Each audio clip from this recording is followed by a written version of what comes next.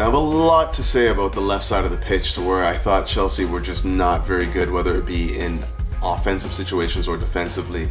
Obviously, Chilwell was playing as a wing back, and we had Cucurella playing as a left-sided defender. And I mean, you can play him there in a pinch. Like if you are really stuck and you need to play, you need a left-sided center back, and you're just short, basically.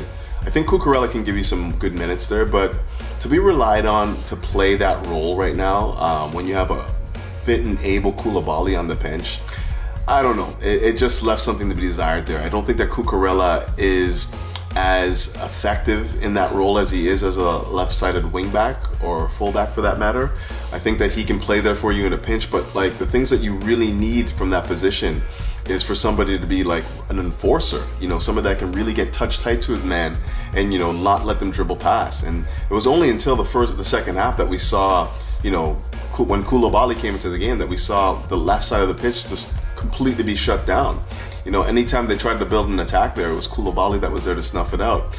So I think that Graham Potter needs to rethink about what he sees in that left-sided center back role, because for me, it's Koulibaly every day. You know, there's going to be opportunities where you can play Cucurella there, but the competition on that left side should be for that wingback position where you have Chilwell and Cucurella. That's where those guys are. That's where you want to see that competition. It shouldn't be at that center back position, because for me, Koulibaly is a rock there. He gives license for the wingbacks and whatnot to just get forward and not worry about that flank that much. And you know, today we had just such a disjointed left side of the pitch, where you see no cohesion between the likes of Cucurella and, you know, Chilwell. You know, the gaps of space in between them was evident and very much exploitable.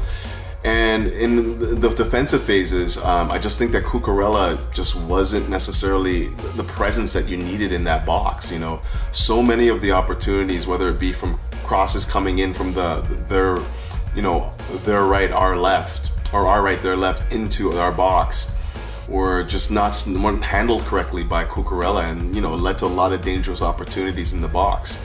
And I didn't see a lot of that once we got Koulibaly into the game, just because he's more of a commanding presence there. And I think that's what you need in games like this, where you're not really necessarily looking to get on the front foot and like really dictate the tempo of the game. You don't have Jorginho in the game and whatnot. You need somebody like Koulibaly who's just going to be a rock back there to allow for our wing backs and whatnot to just be more advanced, be more on the ball and forward thinking. We just did not have that today.